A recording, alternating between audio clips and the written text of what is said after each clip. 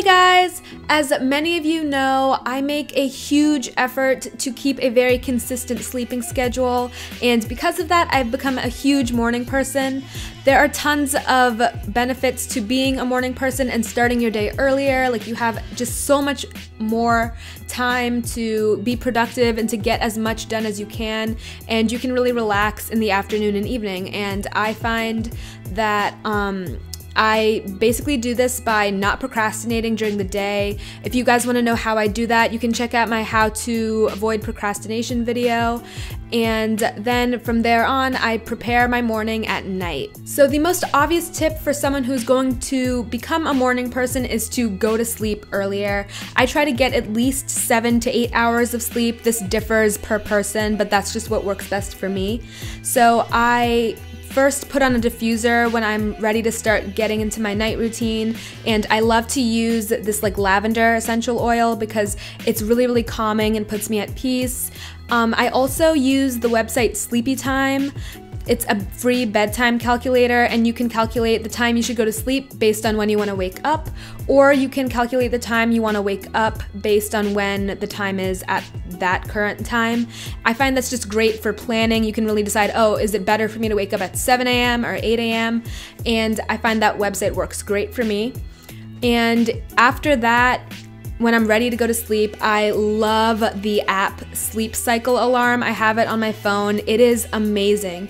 You have a range of time that you can wake up to. You can adjust that time, but for me, I have like a half-hour time frame, and it basically tracks your sleep pattern, and it wakes you up at the most optimal time at your like lightest stage of sleep within the time parameters that you set on the app. And I find that using it, I'm really more like well informed about my sleeping patterns. I can track my stats. I can see like trends over weeks and months of using the app. And I find that it just works so well for me. I highly recommend it for anyone who really wants to get better about sleeping habits. And after I do that, I also leave my blinds up and my curtains drawn before I go to sleep, and so in the morning, like, sunlight will stream through my windows, and I find that that's just also a really great way to like naturally wake up, so you start getting into the habit of it and you don't have to rely as much as on alarms.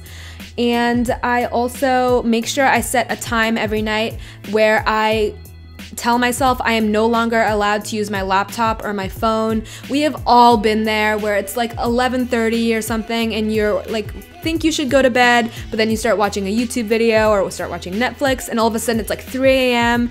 and you know you should have gone to bed at 11:30. So I definitely set times to get rid of those devices, and I find that just really helps to go to sleep earlier. So another thing I would tell you guys to do if you want to be a morning person is to set up a little like morning routine for yourself. This is just to make you look forward to the next day and maybe give you a little incentive to wake up earlier. It doesn't have to be anything like super elaborate or anything. Like, for me, when I wake up, I draw my curtains to let all of the sunlight stream through my window completely, and then I drink a huge like ice cold glass of water. I find that's a very instantaneous way to keep myself awake instead of relying on caffeine, which takes like maybe 20 to 30 minutes to really kick into your system, where ice cold water is really like jolts you awake. And then I stretch out a little bit, and after that I go to my planner and I plan out my day. As you guys know, I love planning. I adore my Hobonichi, and I find that starting out my day with planning and prioritizing and deciding what I need to get done that day is really great for me to start out with, because it makes me feel like I'm being productive, but I'm also having fun just decorating my page and really just waking up and enjoying the quiet morning. And so, you know, just having a little routine that includes a really like healthy breakfast that you can look forward to will definitely help you become a morning person. So once you are up nice and early in the morning, your objective is to not go back to sleep until you go to bed that night. And I know this is really hard, especially for some people who aren't necessarily used to waking up early. So some things that would help is to definitely not hit the snooze button. It's so easy to hit it a couple times and all of a sudden sleep, and then it's like 11 a.m. but try to avoid hitting the snooze button. And as soon as you wake up, turn on the lights or open your curtains or whatever, just let light into the room, and that will make you less likely to fall asleep. And also try to make your bed. That will, again, prevent you from going back in and cuddle up in your covers and go to bed again. And it's also a good idea to maybe get dressed as soon as you can in the morning, because that will just kind of get you into the mindset of starting your day and not just lazing around in your pajamas.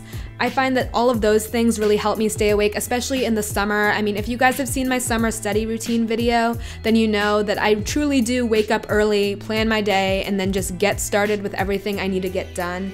I find that's just super efficient, and good luck to anyone who wants to become a morning person. Let me know in the comments what time you guys wake up, because I'm actually kind of curious, and I hope you guys have a great one. If you liked this video, please give it a thumbs up. Subscribe to my YouTube channel because I post videos every Sunday, Wednesday, and Friday.